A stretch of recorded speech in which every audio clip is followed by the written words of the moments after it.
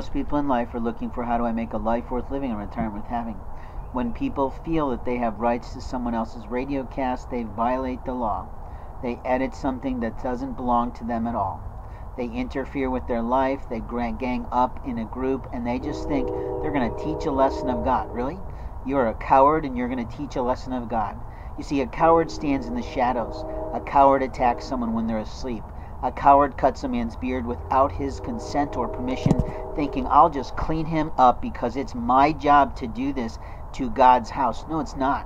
What you just did was sexually assault someone.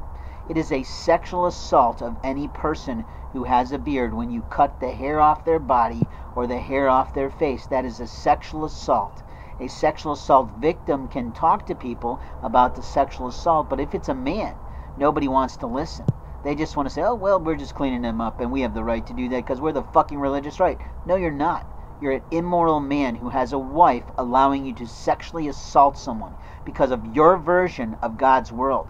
Your version of God's world is clearly not God's world. And how I prove that is that God is still cleaning up the whole fucking world with COVID. He's also cleaning house in your house because you failed to do your house, didn't you? You failed to get married. You failed to find a husband. You failed to find love. You failed your life.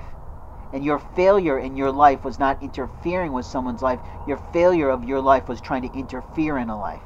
And when you engaged all your siblings to destroy a man's records, to lie, to steal, to cheat, you failed the Lord. You became a child of Satan.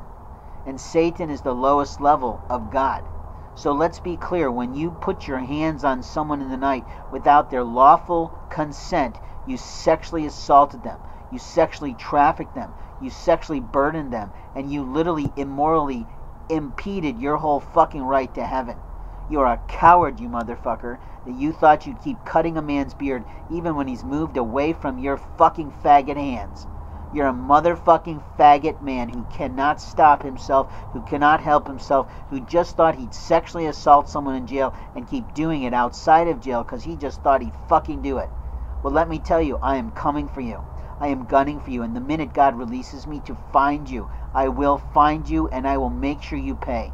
You will be paying millions of dollars on behalf of your organization. Millions of dollars. Because you had no fucking right to my medical records. You had no fucking right to my privacy records. You had no fucking right to touch me at all. And you motherfuckers are immoral.